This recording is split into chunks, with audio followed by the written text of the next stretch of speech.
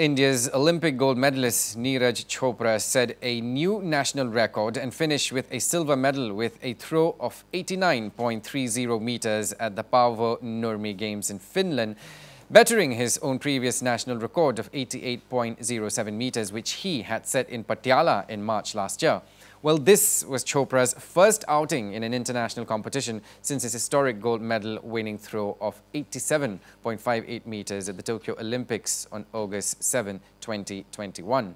Well, the 89.30 meters throw saw him finish second on the podium at the Paavo Nurmi Games behind the Finnish favourite Oliver Helander, who achieved a personal best of 89.93 meters. Well, meanwhile, Grenada's world champion Anderson Peters finished third with a throw of 86.60 meters.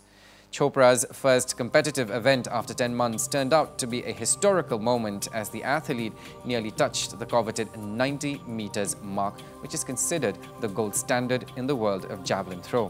While Chopra's 89.30 meters javelin throw has taken him to the 5th spot on the world season leaders list.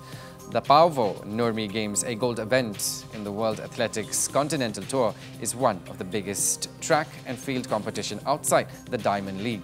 And after scripting history at the Paavo Nurmi Games in Finland, Neeraj Chopra will next compete at the 𝐒𝐻𝐸𝐬 Games in Finland before heading to Sweden for the Stockholm leg of the Diamond League.